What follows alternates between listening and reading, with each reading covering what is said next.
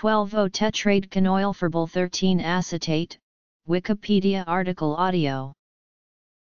12-O-Tetradecanoylphorbol 13 acetate, also commonly known as tetradecanoylphorbol acetate, tetradecanoylphorbol acetate, and phorbol 12-myristate 13 acetate, is a diester of phorbol and a potent tumor promoter often employed in biomedical research to activate the signal transduction enzyme protein kinase C.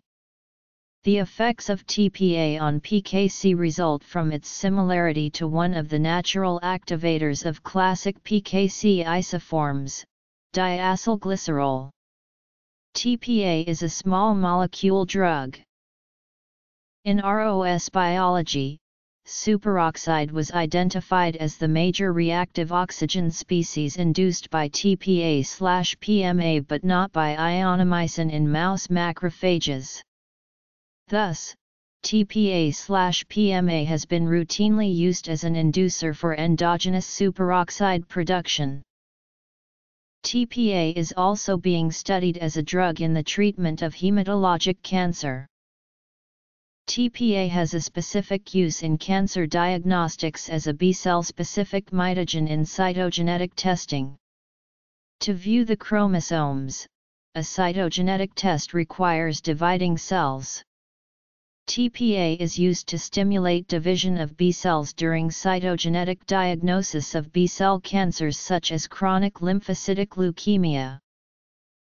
TPA is also commonly used together with ionomycin to stimulate T-cell activation, proliferation, and cytokine production, and is used in protocols for intracellular staining of these cytokines. TPA induces KSHV reactivation in PEL cell cultures via stimulation of the mitogen-activated protein kinase/extracellular signal-regulated kinase pathway.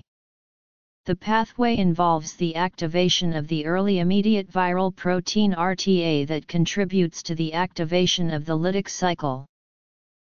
TPA was first found in the croton plant, a shrub found in Southeast Asia, exposure to which provokes a poison ivy-like rash. It underwent a phase 1 clinical trial.